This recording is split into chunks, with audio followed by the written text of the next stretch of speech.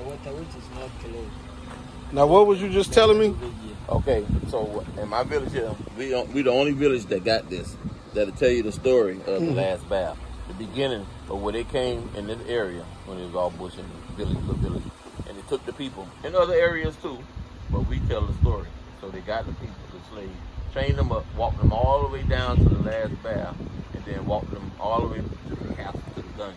So how many miles you think it was? Oh, it was a lot of miles. I can't even give you the exact mile, but I say driving from here in car is 45 minutes. So you can imagine what it was walk with wild animals, bush, Probably about and all 4 hours. More than that. More than 4 hours. Just going that one way, yeah, it was more than 4 hours.